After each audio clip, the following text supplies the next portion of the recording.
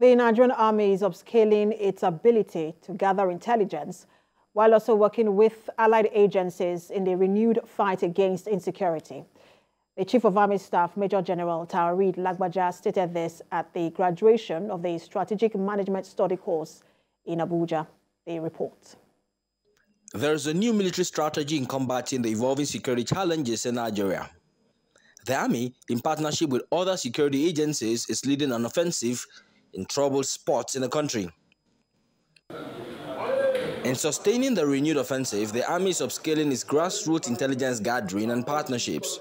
Especially those that live in the frontline communities where banditry, insurgency, kidnapping, and other violent crimes take place.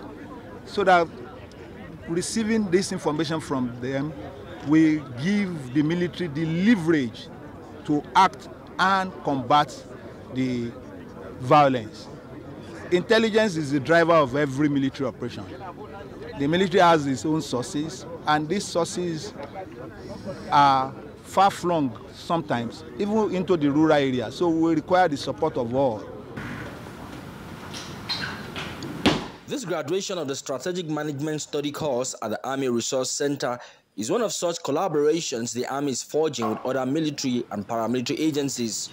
Yes, majority are military personnel, but we want to have a change in perspective as to what they can do to make the nation better and for us to be able to find solutions to our problem rather than waiting for people from outside. So we take them through policy, which is what government wants to do, which is a constraint. So they should understand that from the beginning.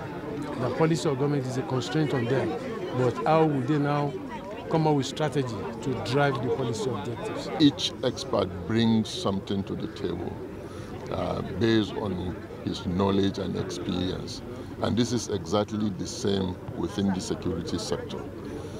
So the security sector is designed in such a way that no security agency can effectively and efficiently deal with security challenges without the collaboration of other members of the sector. 31 participants are graduating from the 11-month course. The goal is to encourage jointness in operations among the security agencies.